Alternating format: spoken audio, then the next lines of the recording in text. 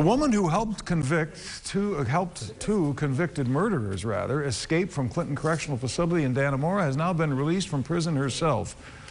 After more than 2 years before the end of her sentence, Joyce Mitchell was sentenced in September of 2015 and has been denied parole on 3 separate occasions since.